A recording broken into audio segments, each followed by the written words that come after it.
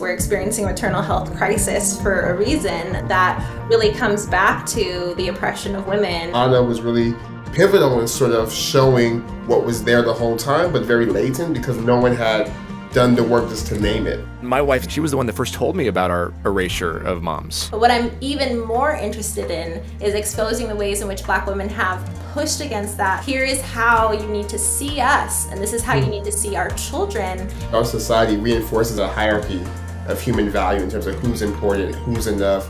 And it's not just that mothers are invisibilized, mothers become the thing that we blame. Before she's like my wife or the mother to our kids, she's a human. Do not put me in a box. I'm not just going to be here to smile and shake hands. I can also contribute to this work. If I'm thinking back when I was 26 years old, thinking about what you were doing at 26 years old, to be in a system where politics need to be rethinked. It's really about elevating human dignity, but it's also about giving people agency. What's something that you can contribute to this larger project of humanity?